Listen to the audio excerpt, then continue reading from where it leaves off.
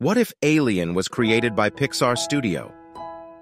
The movie would follow the adventures of an alien named Zix. She lives on a planet among other creatures of her kind who are born from eggs and grow into aggressive monsters. From a young age, Zix knew that she was different. She wasn't interested in hurting others, but instead she was fascinated by the stars and the vast universe beyond her planet. One day, a spaceship lands on the planet with an exploration mission. Zix, being a curious alien, secretly sneaks onto the ship and sniffs around. On board among the crew, there is a captain's daughter, Ripley, and her cat.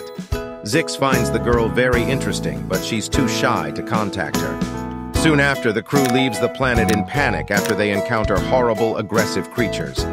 Zix realizes that the ship is flying away from her home planet. Poor alien has to live on the board, hiding from everyone. Once Zix gets hungry and goes looking for something to eat. Being from a planet where cats are a common food source, Zix tries to eat Ripley's cat. Luckily, the girl stops the alien, and that's how they meet each other. At first, Ripley is wary of Zix, but she soon realizes that this alien is different from the other creatures from the horrible planet.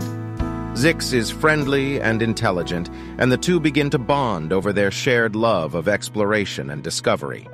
Eventually, the alien becomes a beloved member of the crew. Time goes by, Zix, Ripley, and the crew explore the stars and planets.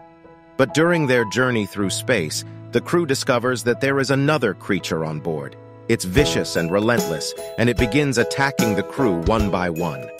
This creature turns out to be Zix's mother, the queen of xenomorph, who has been searching the universe for her lost child. In a tense and emotional confrontation, Zix pleads with her mother to let her stay with the humans and explore the universe. Eventually, the queen realizes that her daughter is different.